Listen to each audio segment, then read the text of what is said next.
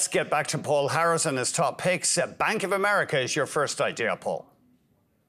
I've talked about Bank of America a lot of times on the show. Bank of America, to me, is a great company that it owns 10% of all the assets in the United States.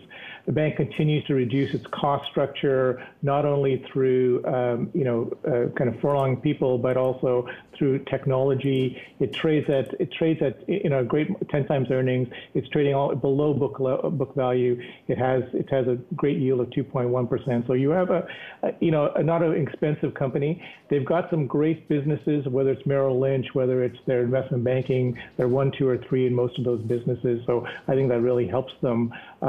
The other thing I think is that management has been very strong on their loan book, and I think that you will see them continue to be able to grow their businesses organically, which is what they have to be able to do because they really can't afford to buy any new companies. So they will be able to buy back their shares, but not as much as they were before, and they should be able to increase their dividend. And the payout ratio is substantially lower than most of the Canadian banks. Okay, your next idea is First Service, the big real estate service company. So First Service is a Canadian company. First Service does 2 things. They kind of take care of management of properties, and they have a franchise business like California Closets and California Closets is one of the big names. But what I like about this company is that they've been able to do 2 things. One is that they grow organically and they make acquisitions. And so that has really helped them out. They're very good on the acquisition side. And although they're a very large player in the business, one of the largest players in their sector, the industry is very fragmented, so they can actually do all these tuck-on acquisitions on a regular basis, which really helps them. So it's a low capital business, it's a low capex business. So I think that and they can generate a lot of free cash from their businesses over periods of time. The stock has fallen because it's a high multiple stock, but I continue to believe that this is a great time to own this company. They continue to outperform, and they really execute incredibly well, and management is very good.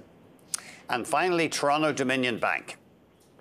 Right. So TD Bank, we've owned it for a very long time. I think TD's got a great retail franchise in this country.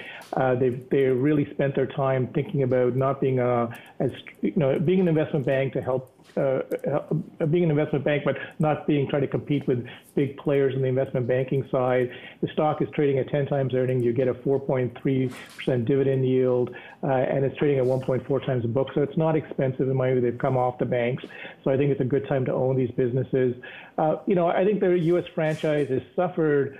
Although they have a very strong U.S. franchise, I mean, it's a tough business in the United States, and I think I've talked about it on the show before. People have sort of been critical about it, but I think getting that scale in the United States will help them be a very successful business in the long run. So I do like it right here, and I think that owning any Canadian bank at these levels is going to be good for you. But we prefer TD and Royal.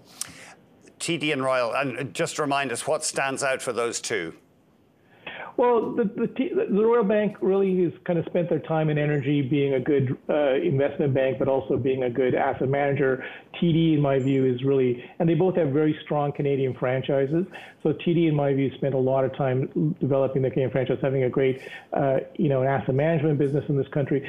So, banks tend to really, and a good retail business around the world, in Canada specifically, it can be between a 12 to 15% ROE business, return on equity business, and I think the Royal and the TD are able to do all that very, very successfully. So I think that's what's important, is that they've got some great franchise businesses within the company that outperform on an ongoing basis, and I think that this environment's a tough environment, and that's why the stocks have fallen. Interest rates have gone up, and there's been a lot of volatility about the housing market in Canada.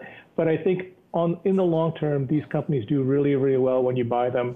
If you can buy them below book level, that's great. But if you can buy them here, where you're getting a great yield and owning them for the longer term, you'll do very, very well over the next couple of years with TD or Royal.